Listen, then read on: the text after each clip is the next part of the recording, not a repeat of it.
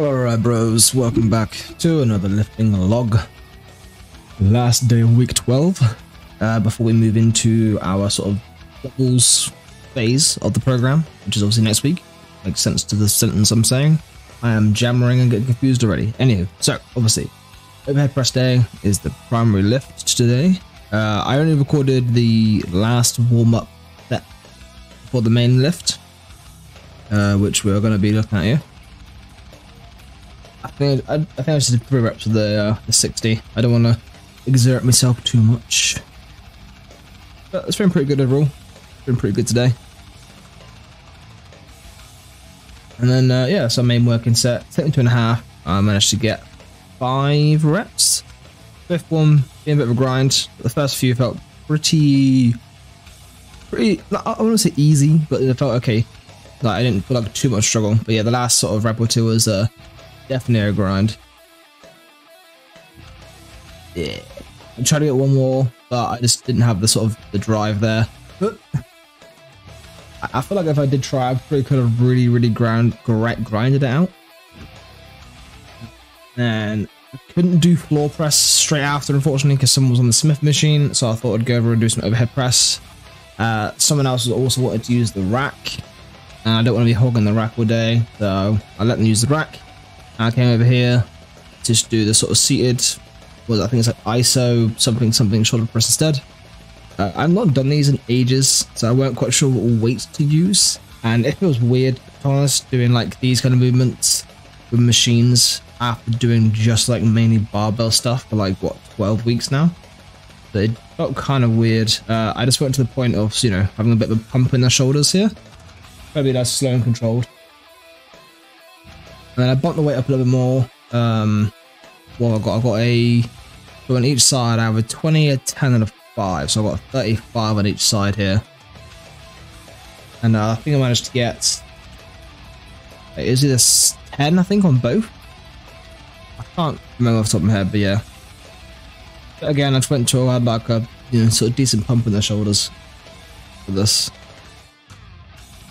Looking at it like this way, like having the hands independent of each other, it does sort of show that I think my left arm is super weak at pressing wise. Not majorly, but a little bit. I think I'm pretty even, I like to think. Yeah, and then luckily the floor press was free, so it bumped on over there. I just did 100 again this week, just to be a bit more comfortable with it. I think probably the RPE was a bit accurate today. I think it was because it meant to be RPE of 8, so sort of 2-ish left in the tank. And I think that was about right with this today. There's 2 sets of this for 6, and obviously then the extensions and radiator flyers. Also, as I said in yesterday's video about the deadlifts and the sort of the lower back pain I was feeling at the top part of the deadlift, I forgot to record these. But I was doing kind of rack pulls. It was just about knees and then up to lockout is sort of the range of motion I was doing with the rack pulls. I sort of worked up to like sort of say 160, so 3 20 plates. Felt absolutely fine. And then I added on then I tried 170. Again, felt absolutely fine. Felt no twinging or anything in the lower back. And then I tried 200, and again, absolutely fine. No twinging or any kind of lower back pain whatsoever from the sort of from knees to lockout. I didn't feel anything there whatsoever, which kind of confuses me a little bit. I'm thinking that possibly there's something happening from like obviously from the floor, and during that portion, I wasn't wearing a belt either. I was just regularly bracing. Nice, I think I was bracing. I probably should have recorded it. It would have been a lot better to sort of go over it instead of me just trying to do it from memory. But yeah, so 200 absolutely fine sort of rack pulls. Yeah, I'm thinking that maybe there's something like maybe a nerve being caught or something on the way up from the floor, or maybe some part of my positioning in my deadlift is a bit off.